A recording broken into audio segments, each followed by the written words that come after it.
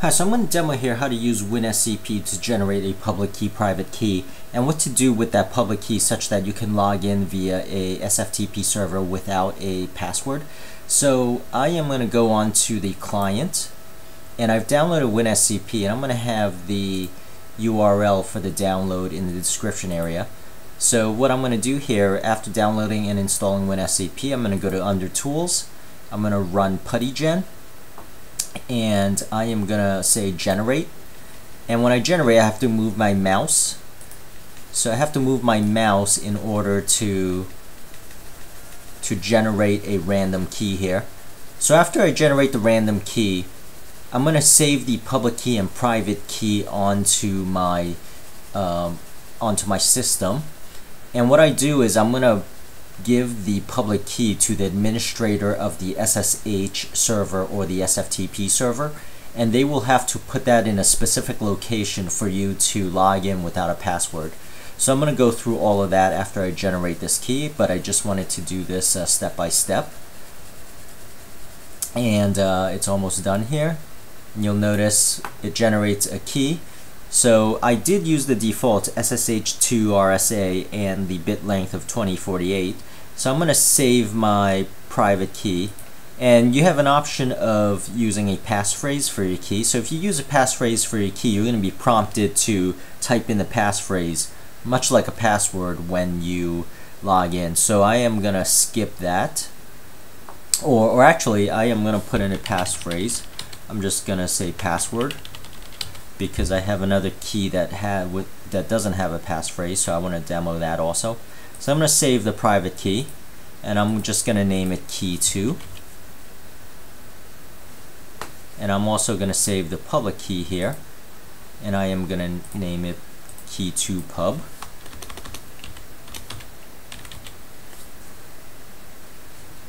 So incidentally, I've already saved the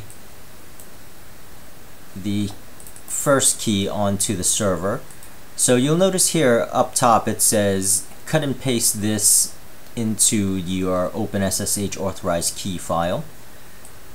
So normally what you would do is you would send the administrator this public key. So pretend I sent this mykey02.pub to the administrator of the SFTP server, and he receives it, and he's going to paste it onto his desktop here, and he's going to open this up and edit it, and he's going to get a file that looks like this. And what he has to do is go into the user folder that's going to use that public key, and he has to create a folder .ssh, and he's going to have to do that via the command line, or if you're in Unix, you could set it up in Unix the same way. Most Unix uses OpenSSH, so this is the same procedure. So under authorized keys, I already have a key in here, so I'm going to be putting another key. And the key expects, let me open this up in TextPad because it shows the lines all in one line. So the key expects the prefix of SSH and the key in one line. So the key format that is received looks like this, but I have to copy the entire body here and paste it into the file and get rid of the lines, putting it all in one line. And you'll notice I have to get rid of one more line. That's really it. So if I save this file, now I can log in via two keys. So if after the administrator does that, let me demo going back to where the user is. I am going to go into WinSCP. Now the first key I have here does not require a password, so let me demo that here. When I'm logging in, you'll notice it doesn't require a password. It doesn't prompt me for anything, and also when I created the key I didn't specify a passphrase, so it also did not prompt me for that. Now for me to set up the second key, I'm going to open up WinSCP again, and I am going to have a new login here, and I am going to call this, I'm logging in as the same user, but different key. I'm going to leave the password blank because I'm not logging in via password.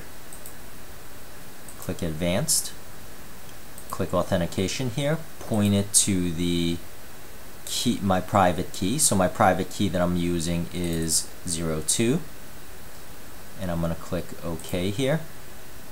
And I'm actually going to save this. And I'm going to save it as key 2 so we could distinguish between the two keys. Keep in mind my key 2 had a passphrase. And I'm going to log in. And you'll notice it's going to prompt me for a passphrase, as you can see. And I'm going to type in my passphrase. I could also click remember, but I'm just going to type it in. So now I'm logging in without the normal credentials of username and password.